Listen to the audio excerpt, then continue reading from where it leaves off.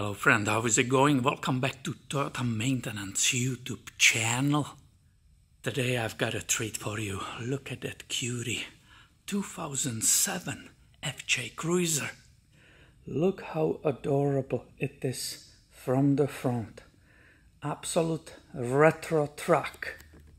Toyota did absolutely great job with styling this truck. I love it, and I don't get very many in my shop, so this is excellent opportunity that I already did inspection and few little services, and I still have time to do a filming for you.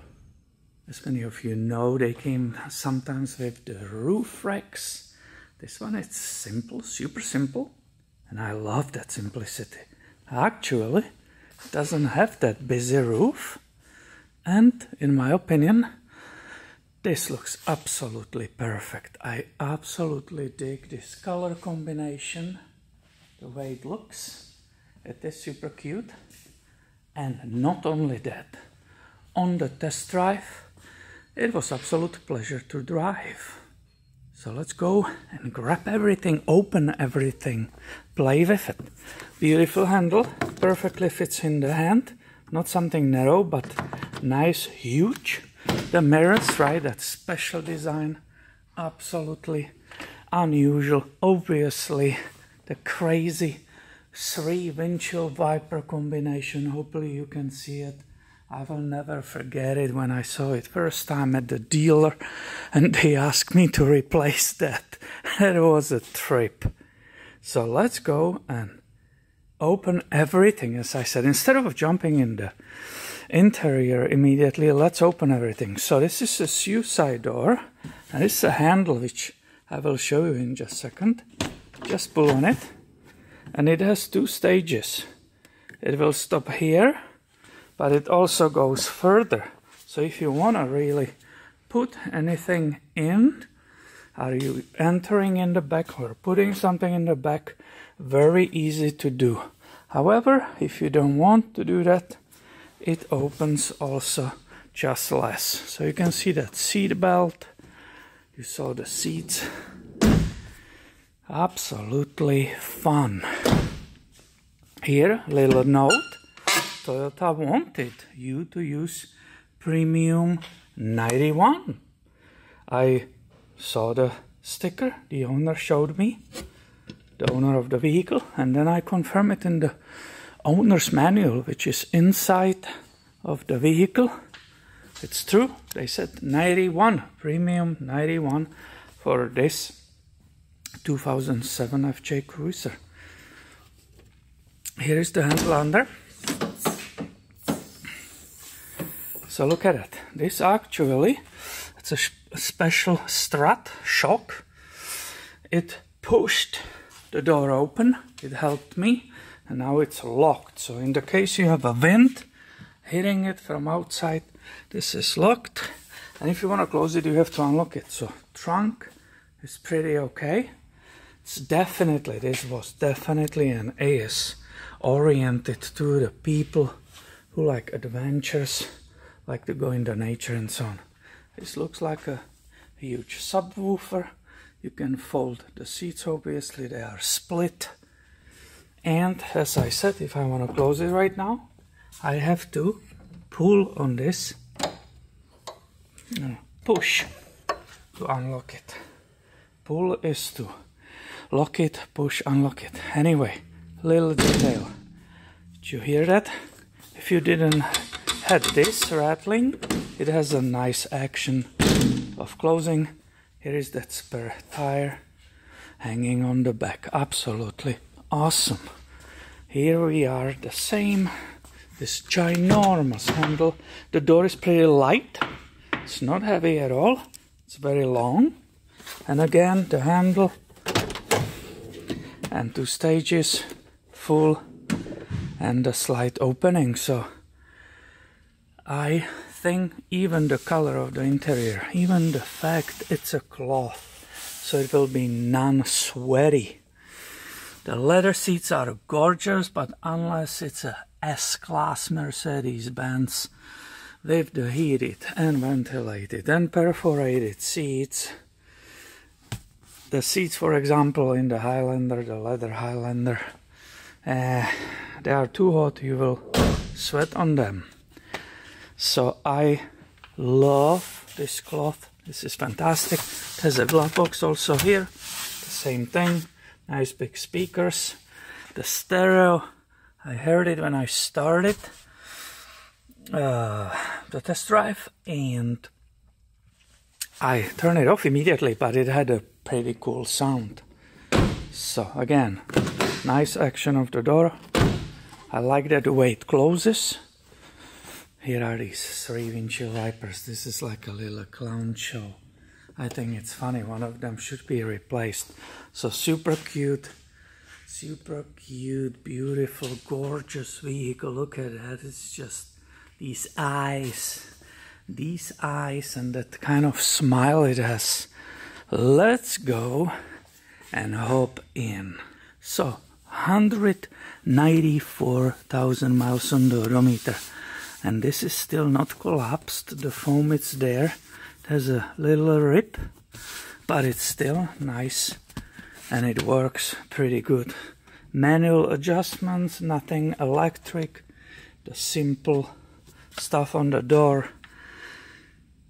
The volume of the lighting for all the interior mirrors, clutch, start, cancel, because it is manual. And my friend, what manual it is. I started detail inspection today with a test drive. I always do. And my friend, the transmission and the clutch, absolutely unbelievable, absolutely lovely, absolutely perfect feeling. I'm from Europe. I've driven only stick shifts until basically I came to USA. I'm really familiar with the stick shifts, and I've driven so many. You can trust me. And this one, guys, this 6-speed manual transmission with that clutch, it's absolute pleasure to drive. As I got older and lazier and sloppier, I prefer automatic. I don't want to be wiggling this ding-dongs, jing-jongs there and there anytime I want to drive. But this, on the test drive, was absolute pleasure. It was very, very pleasant experience. Very smooth, the shifting. It's not too long, it's not too short. It really nicely goes. One of the best I ever driven. What shall I compare it to? Maybe to the TDIs, the ALH TDI, that era around 2000, these Golf Jettas. It was such a great transmission also, and clutch to shift, super easy. Sometimes in Tacomas the clutch is difficult, and the shifter, the way it's set up, I don't really enjoy it.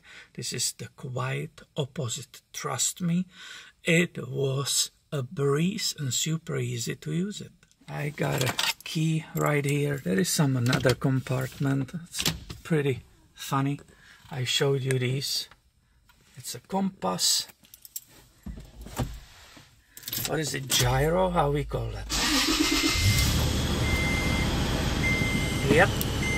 Oh, that's funny. So here in the building, this is how it looks. This is how it works. Now I put the lighting on. I totally dig it. This is incredible toy, guys. I will always get myself one of these. Not as a primary vehicle. I rather drive a pickup, it's more practical. But this is absolutely fun. It's fantastic. I love it. 194,401 miles. Absolutely awesome. Yeah. there is still some squeak from the belt. One of the pulleys is making noise. We will be dealing with it next time the owner brings this vehicle. I absolutely love this. Now this is rare because it's a one-owner vehicle. The person who owns it right now bought it brand new in a 2006 as a 2007 model. And he basically shared with me today, I met him first time, he shared with me the only thing he doesn't like about it, that the gas mileage is not good. Ask him what he's estimating. He said approximately 16 miles per gallon. Bottom line, these vehicles are extremely popular and therefore the prices keep being high. I never saw reasonably priced FJ Cruiser for sale in California, where I live, ever before. Maybe it will happen one day, maybe not, doesn't matter. The bottom line, extremely great vehicle. This mileage doesn't matter if you take care of it. It's running perfectly, even with certain abuse. It's extremely cute, good looking vehicle. As a four-wheel drive, it will be perfectly capable for any adventures on the weekends or through the week, whatever you are doing. The vehicle which you see, I will buy from this owner without thinking for 1 second if he was selling it for a reasonable price. Yes, gas mileage is not the greatest, but as a toy, as a little hot rod, it's absolutely gorgeous. It's very sweet, it has a character, and it's extremely easy to drive. Once again, don't get me wrong, but in comparison with Tacomas, manuals from these years, this, for some reason, the combo clutch and the tranny, it's way easier to operate, and it was super smooth on the road. I really hope you will enjoy this video. It will be interesting to you. If you will, please give it a thumb up and stay tuned. I have way more coming your way soon.